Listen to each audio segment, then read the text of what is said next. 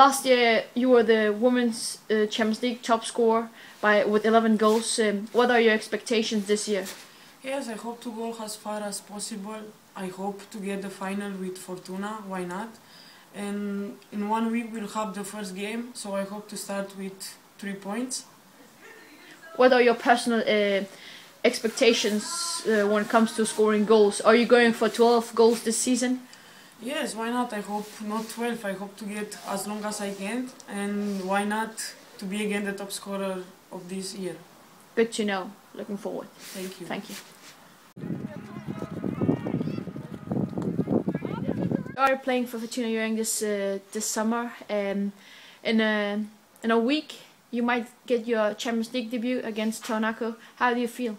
I feel very excited, and I'm looking forward to it because it's a very big experience. Good. How do you prepare for that kind of event that's going to be in your life or your football career? I of course train hard, just like the rest of the team, and then I just stay focused, and I will be ready if the team needs me. Fantastic. Looking forward to see you on the pitch. Thank you.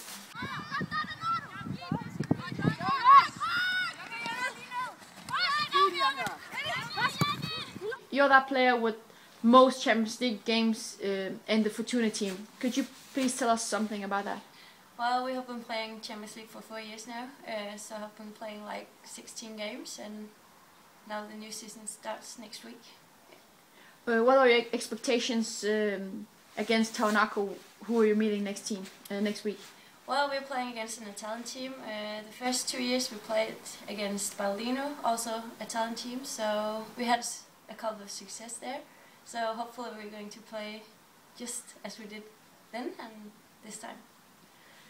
How was your first Champions League game comparing to those afterwards? Are you the same amount excited? Yeah, I am, but the first one was special though. There's a lot of people at the stadium, so it was really cool. We couldn't hear each other and stuff like that, but I'm as excited every time, yeah. Exquisite, thank you. Cool.